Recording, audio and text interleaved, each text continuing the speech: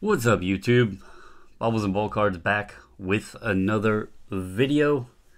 Hope everybody has had a great week. We have hit Friday, December 16th. This was shared with me on Facebook Messenger by my good pal JJ. And this isn't normally something that I would do a video on, except I thought it was actually pretty interesting. As you know, the video that's kind of, went pretty viral and been the topic of conversation on several different occasions now, with Ty over at Bench Clear, and then, Mike from Bench Clear speaking about it as well.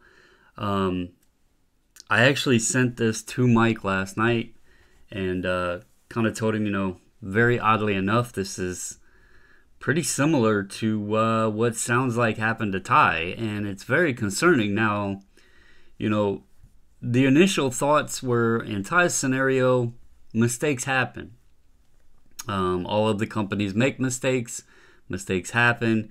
There was a lot of emphasis on the NDA agreement, but, I think the thing that I questioned more was, how did Ty send a Trey Lance of select tie-dye and get back, I believe, if I'm remembering right, an Optic Shock or whatever it was, but still a Trey Lance card. Like, that was very interesting. So this here was shared, and I blocked out information because I don't know if this gentleman had to sign an NDA or anything. I didn't want his name publicly out there, or what group or whatever, and people go track it down, get him in trouble or anything like that. I also blocked out, some of the curse words. He's obviously upset, and I blocked out the cert number just for his privacy's sake. But anyway, this was a post in a group, and it says, "I'm ready to talk about my recent PSA experience. These mother effers lost a 2004 second year Lebron James out of 199. You can see the card here is a Topps Finest Refractor, second year LeBron James, and tried to send him a 2020 Select LeBron, which is this card here. It is a silver, and thought it would be cool. Didn't say blank, just thought they would slide that in. Not even sure how that happens, or if they think I'm a dummy.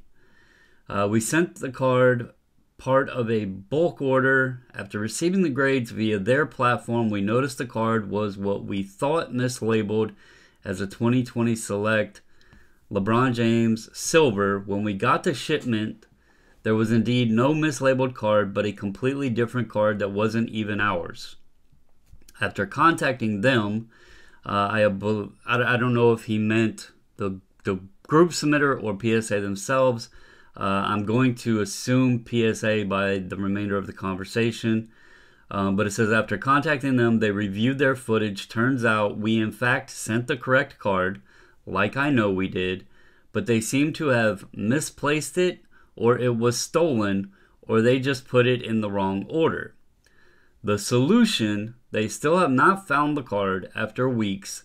They are sending us the declared value of the card for $4.99, which is interesting because I had actually asked Mike in Ty's scenario, why wasn't he just credited the declared value? Why did it start out at one price and then Ty questioned that price and it went to another price? In this case, it sounds like they went straight to declared value. But anyway, they're sending us the declared value of the card, waiving the grading fee of the particular card. They're not very satisfied with the outcome. He says, yeah, we got $4.99, but that will not go up in value like the card will, assuming, obviously assuming that this card will increase in value. It is a second year LeBron refractor numbered out of 199, but, that's all assumptions. He said, so I guess we are SOL. PSA said they would contact us if they found the card. They won't. They're done looking now that we signed terms. So that's one reason why I blocked all this out, because I didn't want to get this gentleman in trouble. But it says they signed terms. So they were given a contract or what have you, sounds like as well. And it says, and if we do, we will have, or if they do, we will have to give them the money back. Customer service rating 0 out of 10. Honestly, expect more than declared value. They lost the card. They should make it right. And some. We had this card for 10 to 15 years, and now it's gone on some dumb crap. So, this is the reason I'm sharing this.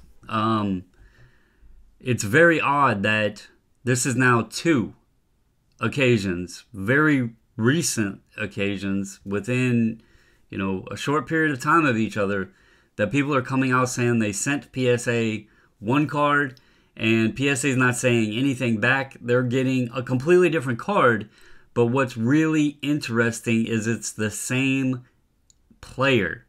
Does PSA just have random cards sitting there to where if a card gets misplaced, they can grab one of LeBron or Luka or Giannis or Steph Curry or, Draymond Green or, whoever? Like, do they just have random cards sitting there? Is there that much ultra modern out there that they just think, we can replace it if something happens, they won't say anything? Because this is strange. Like, I know there's been where orders got sent to the wrong people, and one package might have got sent to one person, and their package got sent to somebody else, and the orders just got swapped. That's a mistake that could easily be understandable. Labels just got placed on wrong boxes. You would think in a company like this that they're more professionally ran than that, but things happen, so that I could understand. This has been 2 occasions now where literally the cards went gone, but they were replaced with cards of the same player. And unfortunately, I don't know who the bulk submitter was, but this also puts a bulk submitter, in a bad spot. I mean, the person sent him a particular card, and next thing you know, the guy's getting back a different card. And, one thing to always make sure, guys, I don't care who you're using, if you're doing it yourself, if you're using a bulk submitter, who you trust, whatever, take pictures or at least have a list, of something to prove what you're sending. One reason that we do all of the video, both outgoing and incoming, is so we can show what we're sending out for who, and then what came back. Obviously there's scans and all that stuff. That's great after the cards are graded, but there's several things that can happen. There's the mail. We've heard all of the horror stories with mail. But then, in a scenario like this, if this guy didn't have photos or whatever, it's his word versus whoever else's. So I always encourage folks, even though we do this, I always encourage folks, make sure you have not only just a list, but if you can, take photos. They don't have to be like high definition or nothing like that. Just lay your cards out, take a picture of them, just so you can recognize what you sent. If they're serial number, take pictures of the serial numbers. That way, and put them on your lists. That way, if these cards pop up elsewhere, if they go missing, air quotes, and they pop up elsewhere, it was your card.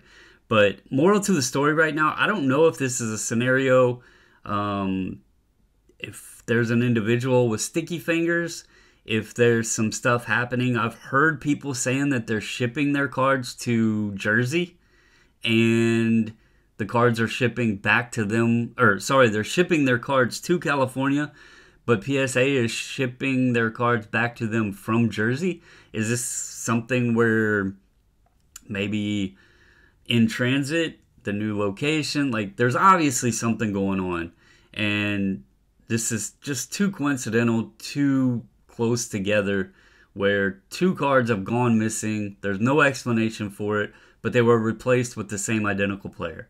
So anyway, this is more, just sharing it. But also just to, keep a reminder out there to you guys. Again, do take the extra few minutes just to protect yourself. Record it, record your cards, take a photo, whatever you got to do.